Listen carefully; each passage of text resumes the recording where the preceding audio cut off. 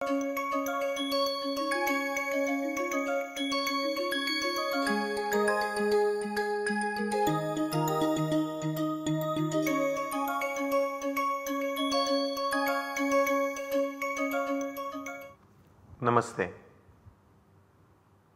In last few sessions we have discussed CVP, marginal costing. We have also done several cases involving different types of decisions like product mix. Then we have also seen many cases involving projections.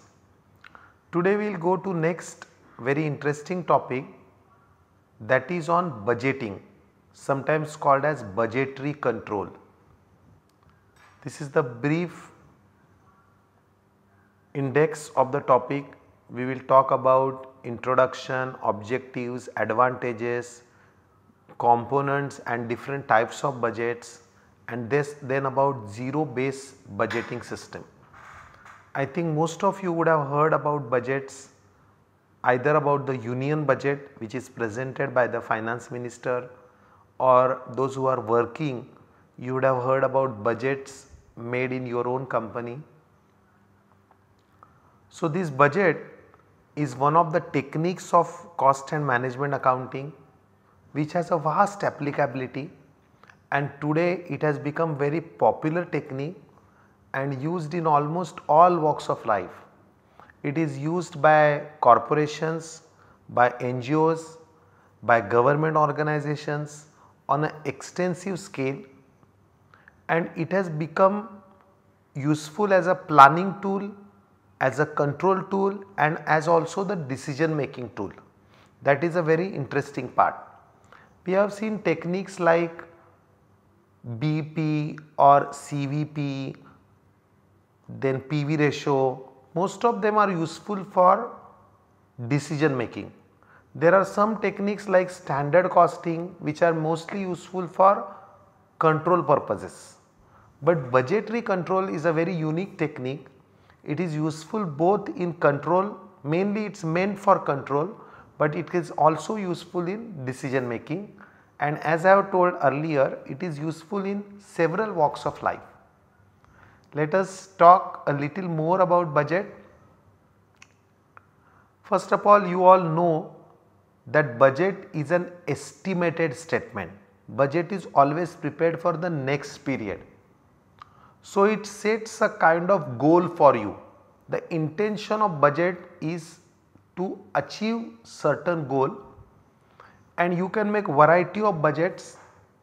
Since we are talking about costs, you may feel that budgets are mainly for cost, but they can also be for income or for employment of capital, that is investment purposes, and they are mainly used for control, for setting up a standard, and then we can record the actual and compare it with the given budget or a preset budget. Now this is a definition of budget, that it can be defined as a financial or quantitative statement prepared and approved prior to a defined period of time of policy to be pursued during that purpose for attaining a given objective. So if I say that tomorrow it is likely to rain, is it a budget? It can be considered as an estimate, but it is not a budget for several reasons, because there is no particular task we are doing to make that rain happen. Neither it is a quantitative measure. But if I say that it is likely to rain 20 centimeters, will it be a budget? Still not. Yes, now it is a quantitative statement. It is made prior to the happening, but it is not related to any particular purpose. Suppose you as students decide that we want to get 95% score in a particular course. Will it be a budget? It can be, provided it is your goal and there is a policy to achieve it. Like that, for a corporate, for a business, for a government, everybody uses this technique for achieving certain targets. Suppose a sales manager says that now we are working very hard and the sales are likely to increase substantially in the next month. Will it be a budget? There is a policy, there is an effort to increase the sale, still it is not budget because it is not a quantitative statement. Just by saying it will increase substantially does not make it a budget.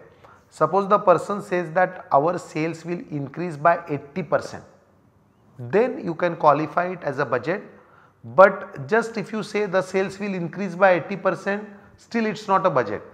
One has to say that the sales will increase by 80% in coming month in comparison to last month, because there has to be a defined period of time and a policy persuaded to achieve that goal. Okay. Now budgetary control, because only setting up a budget is not enough. You have to record the actuals, compare the actuals with budget, arrive at variances and take corrective action. All this together is considered as budgetary control. So budgetary control is a what it means is there is an establishment of budget wherein you fix the responsibilities of certain executives, because if a goal is to be achieved, it needs to be broken down. One should know what an individual department should do, within that department what a responsible person or a leader is supposed to do. All this would be broken down. So budgeted results are either to be secured by individual action or there should be at least a base for its revision. Then a proper process of budgetary control will be achieved. Now the objectives of budget. First objective and the primary objective is planning, because budget is essentially a plan.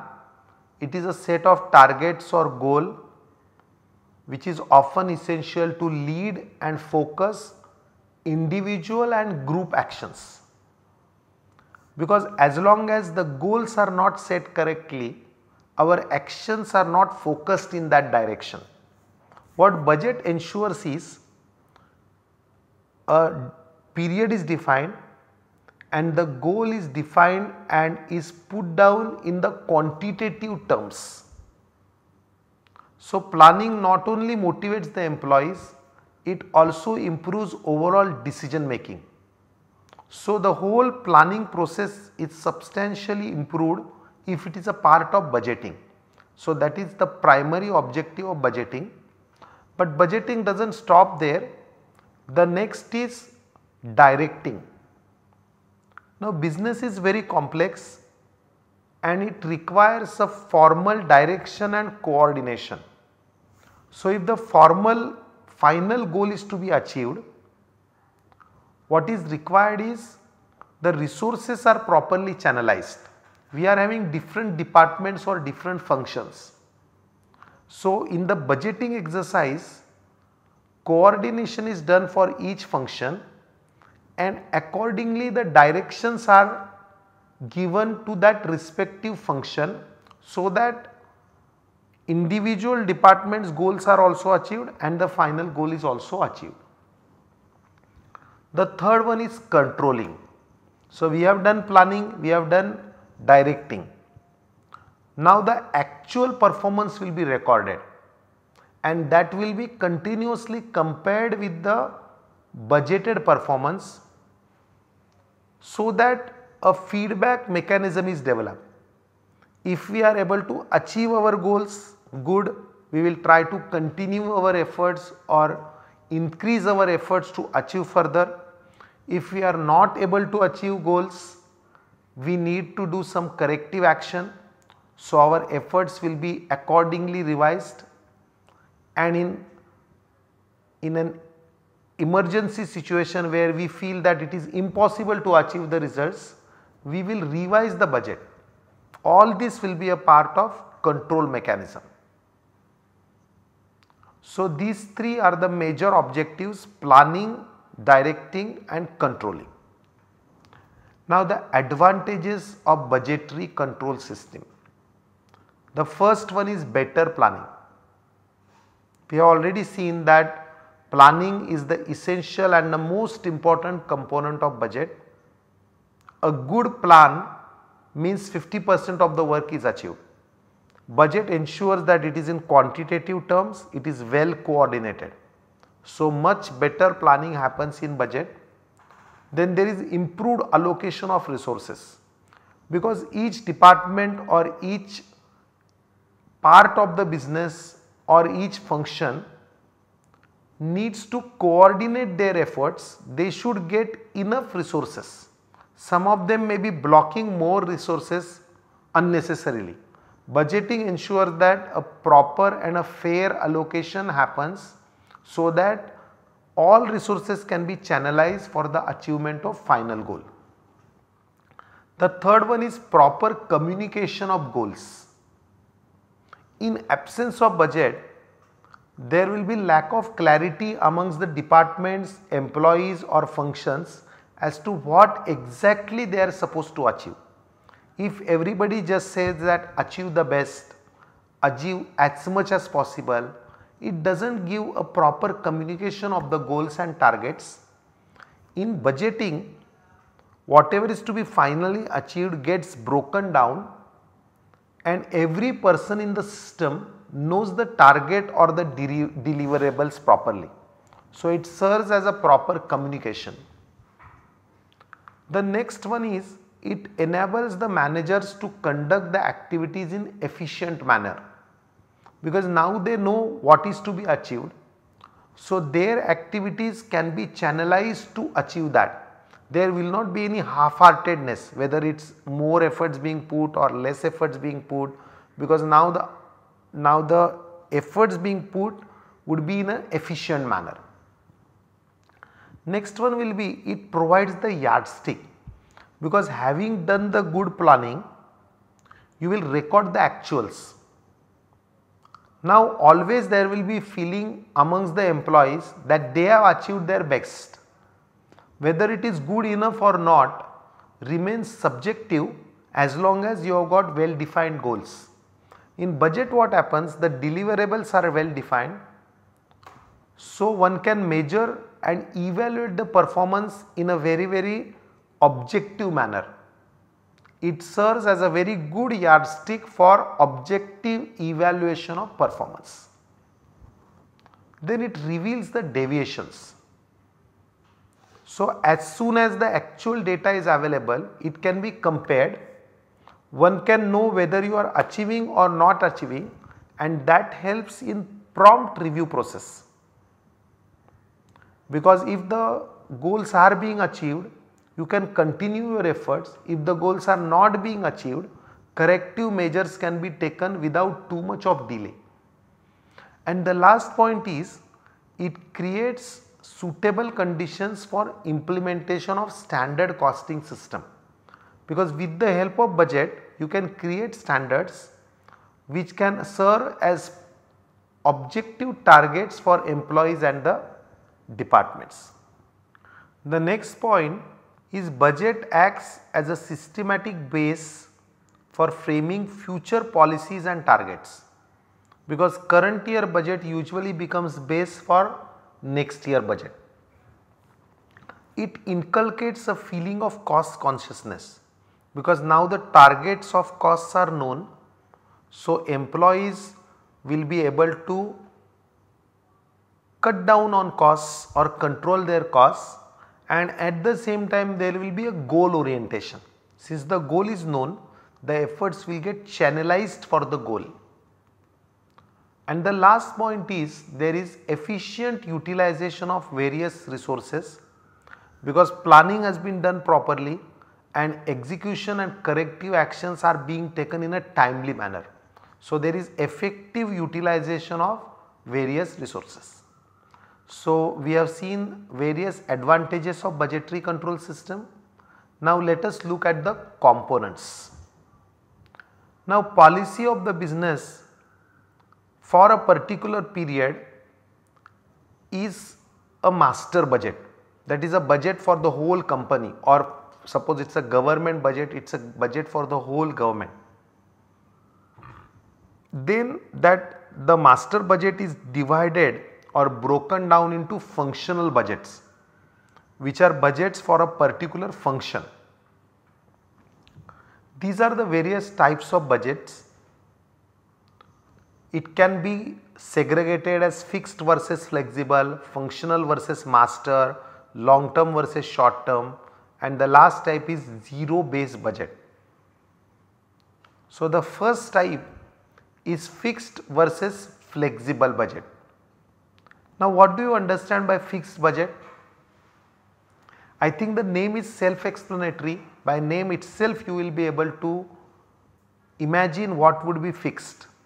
Here the assumptions are fixed and there is a certain level of possibility of some things happening.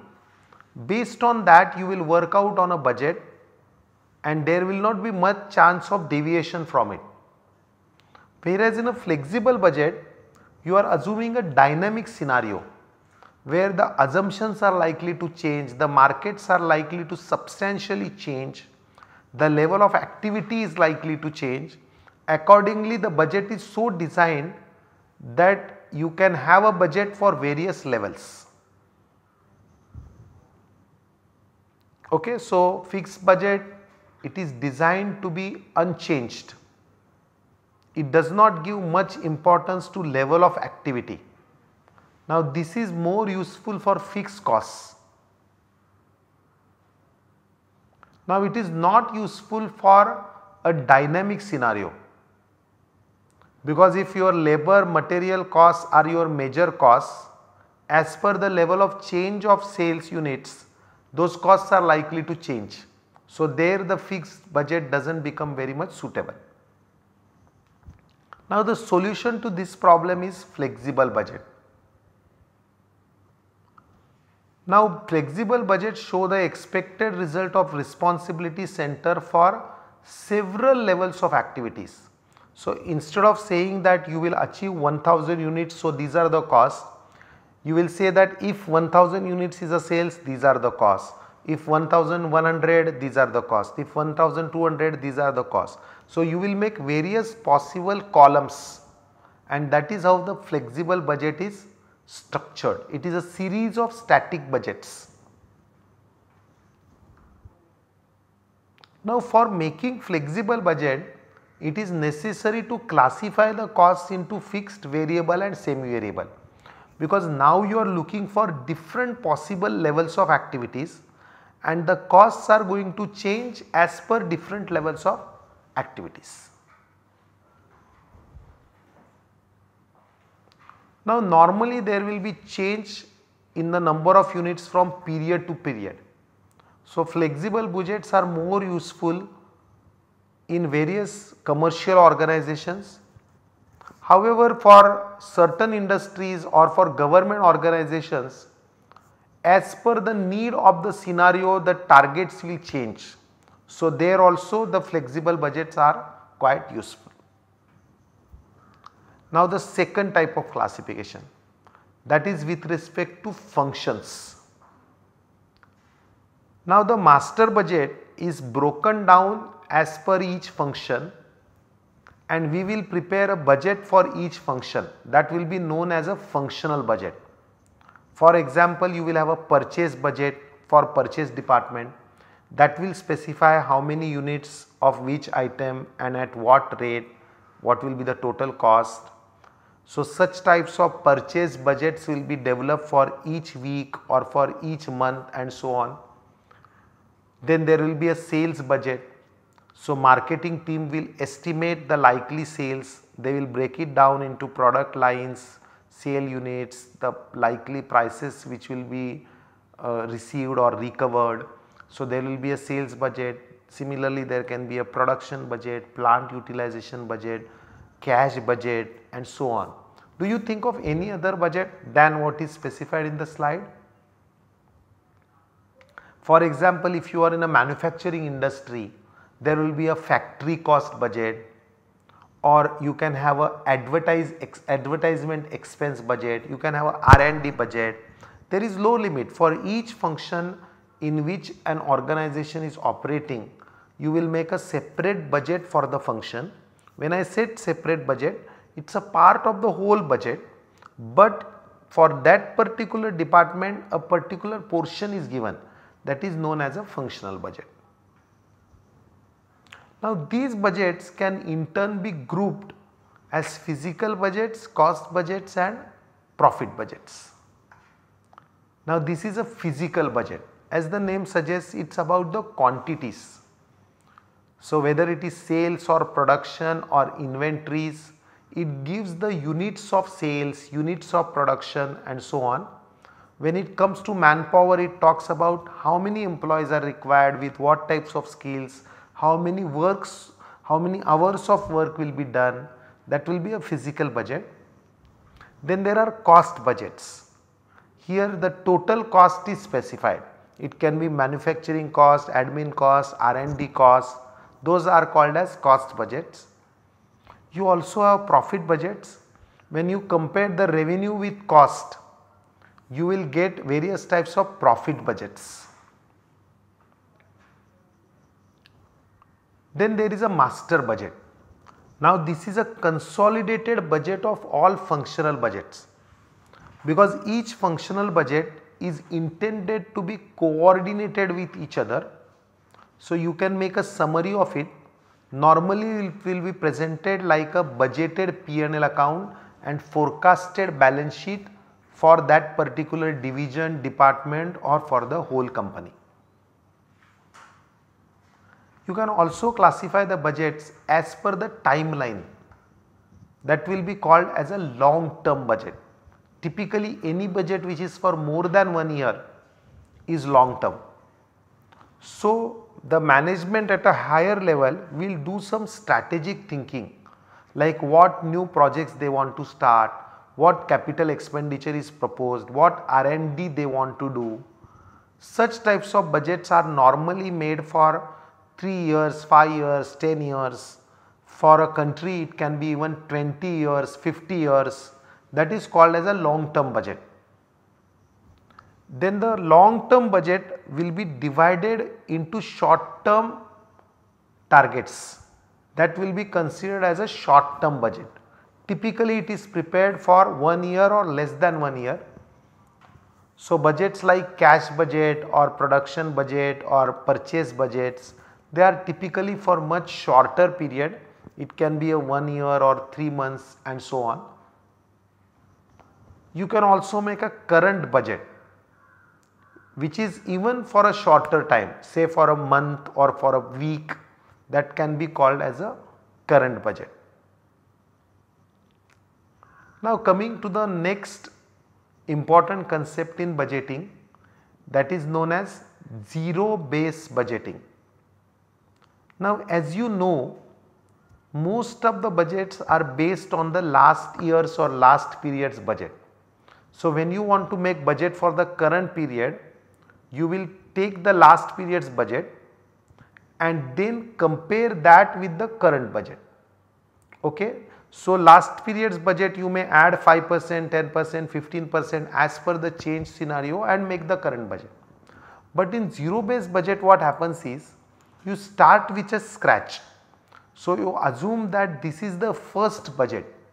So any prior budget will not be accepted unless you are able to justify it for the current period. That type of system is known as zero based budgeting. So this is the formal definition. So this is a method of budgeting where each cost element or each activity has to justify it afresh. You cannot justify it by saying that last year we have done this, so this year also sanction this money. It will be sanctioned if and only if it is required, it is necessary, it is useful for the current period, without considering whether it was sanctioned in the last period or no. So to receive funding in the current budget process, each activity needs to justify itself afresh. So, every activity has to virtually start from the beginning to justify itself. Now, there are a lot of advantages of zero based budget, because this is a very systematic approach where all the activities make their presentations, they are ranked, and as per the order of preference scarce resources are allocated. So, it serves on much better allocation of resource than a traditional budget. Now, only the critical activities are taken because of the justification every year. There is an opportunity to reallocate the resource, because now the cost benefit analysis will be done every time the resource of the budget will be done, and lot of wasteful expenditure gets identified. There might be lot of bad wood. Over long period of time you might be incurring certain expenses which are unwanted today, but they just continue because of the traditional budgeting method. In zero based budgeting such expenses are identified and then they can be eliminated. There are also some problems in zero based budgeting, because it is a very much time consuming process. It takes a long time to approve the budget, and there may be lot of people having vested interests. So, they typically oppose zero budgeting system. That is why governments or even organizations find it very difficult to implement ZBB system, but considering the advantages, it continues to be a very much useful concept and it can be applied wherever there is a opportunity to have enough time and there is a possibility of proper evaluation. So, we have discussed various concepts of budgets. With this we will stop here. Namaste, Dhanyavad.